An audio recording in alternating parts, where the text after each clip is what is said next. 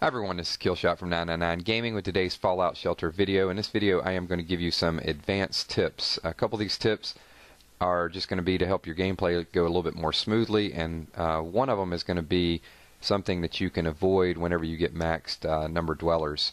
So I'm just going to start out with a couple of the issues that I've ran into with the game that have slowed me down just a little bit. So the first one you can see is stim pack production.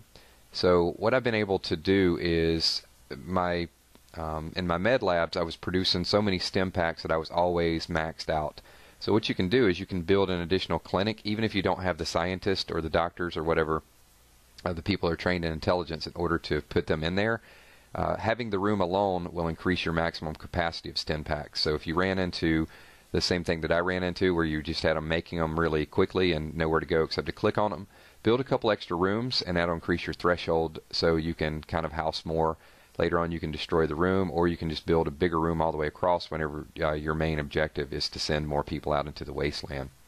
So I think that'll help some of the people and answer some of the comments and some of the issues I've seen either in the videos or in the forums. So one of the next things that I ran into was just the overall training. I've got a lot of training rooms set up, but not a lot for endurance, and not a lot for the athletics, and not a lot for the charisma as well. So what I wanted to do, and also the perception. So I've got like a couple rooms for strength, I've got several rooms to increase the luck, and I'm getting maxed out in some things a little bit faster than other things. So what I wanted to do is, I was on a spending spree yesterday anyway, so I went ahead and built a we'll put that on hold. We got a club on fire. Maybe, I don't know if that's a song.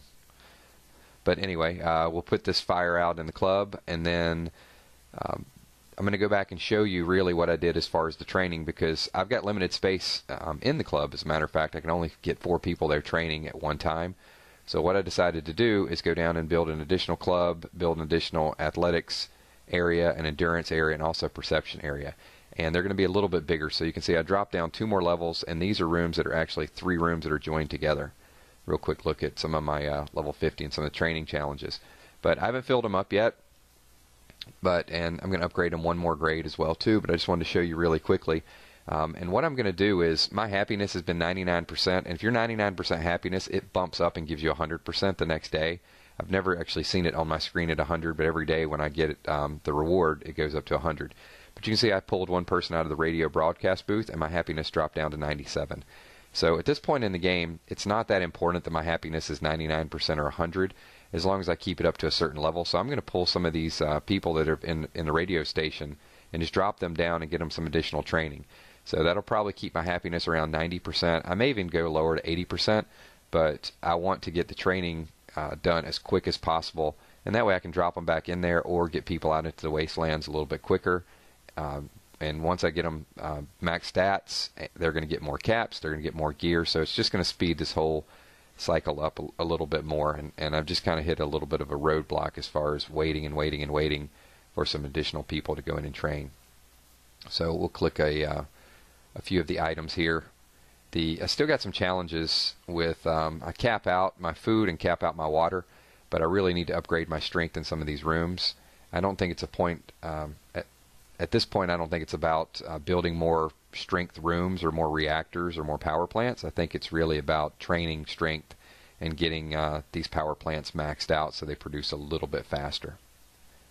So you can see a quick scroll through of just some of the rooms. And the last kind of tip, and this is probably more of a pitfall because a lot of you are not at 200 dwellers. But when you get at 200 dwellers, you run into a very unique problem. Is if you have 2 people in the barracks, they're going to continue to reproduce. So you could have 200 max dwellers and still have pregnant women that are within your shelter.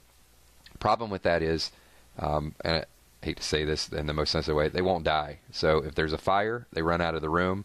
You can't take them out and put them in the wasteland. So you can't have them die there and get new dwellers. So you're kind of stuck with them unless the game comes up with a way in order to get rid of those. So they're the only way you can level them, I guess, is to put them into a room because the quickest way to level is to get them out in the wastelands and they won't go out and explore.